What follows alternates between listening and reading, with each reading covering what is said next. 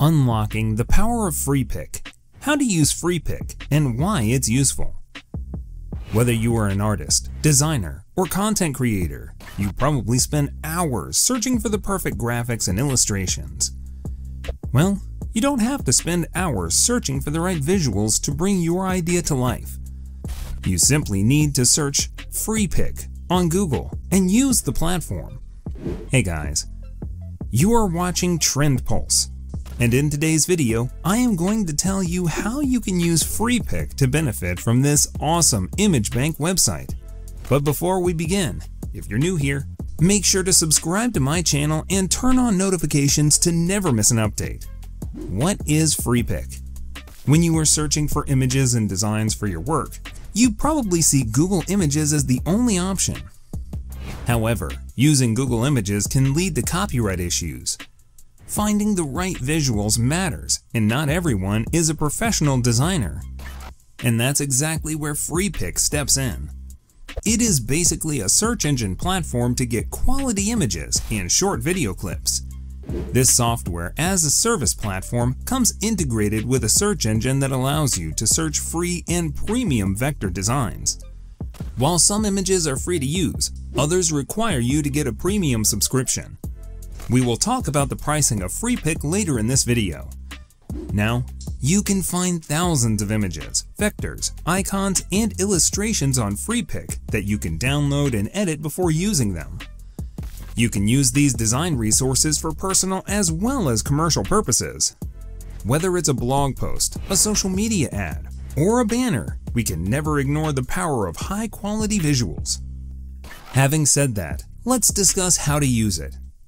Of course, the first step is to search for the official website of Freepik.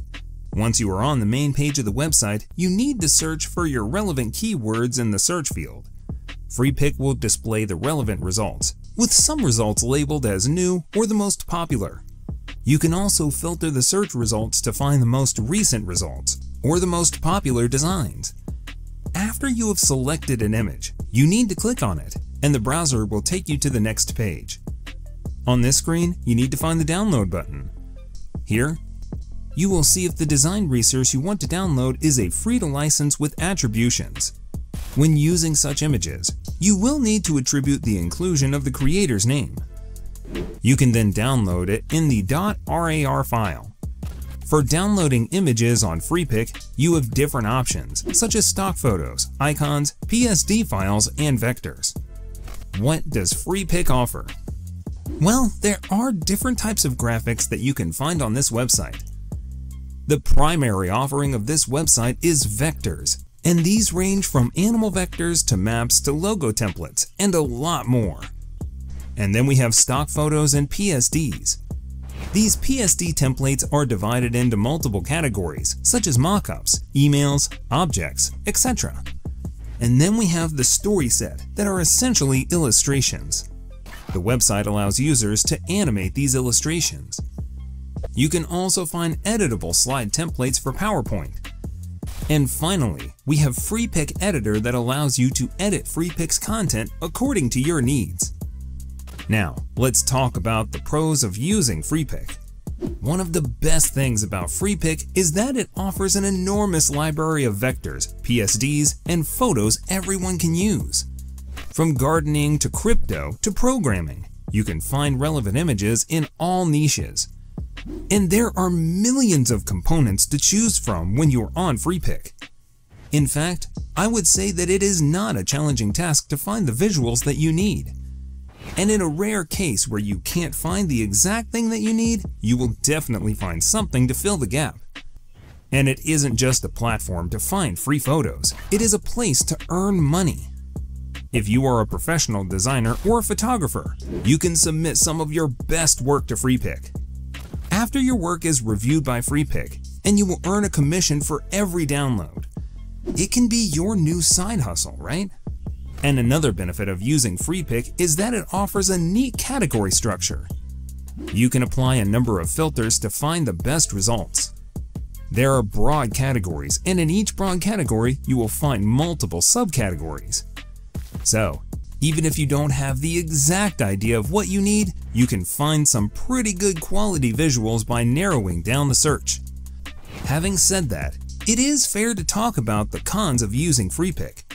Well, obviously, the first negative point is that Freepik offers limited functionality for free users. If you are not willing to pay for the premium subscription, you will be limited to downloading 10 resources per day. And that's when you have registered with the website. If you don't want to sign up for a Freepik account, you will be limited to 3 resources per day. Moreover, some users have said that the customer service of Freepik could be improved. It is important to understand the terms of use if you are going to use visuals and images downloaded from Freepik. One of the most important things to keep in mind is that if you are using a premium resource, you can only use it once on a project. And this problem does not exist when you're using other platforms like Envato Elements and Adobe Stock Photos. And there's another restriction that you should keep in mind. Suppose you are using a Freepik resource to create something that will mass sell. In this case, you aren't allowed to use the graphics downloaded from Freepik as the main element of your design. And you cannot also trademark any resources downloaded from Freepik. Pricing. The pricing structure of Freepik is simple. It is basically a freemium service where you can use some elements for free while others require you to pay. Let's suppose you are using the free version of Freepik. You will have to give credit to the original creator of the resource. However, if you are a premium customer, you don't need to provide any attribution. Talking about the paid subscription, you can go for monthly or yearly payment plans. The monthly plan will cost you €15 per month, while the yearly plan is available at €108 per month. Of course, the yearly plan can help you save some extra bucks. So, what do you think about Freepik? Would you use it? And do you know any other platforms that can act as alternatives to Freepik? Don't forget to share your thoughts with us in the comment section below. That's all for today's video, and thanks for watching it. If you liked it, make sure to give it a thumbs up and share it with your friends. And while you're here, click to watch one of these 2 videos appearing on your screen right now. I will see you there. Take care and stay tuned.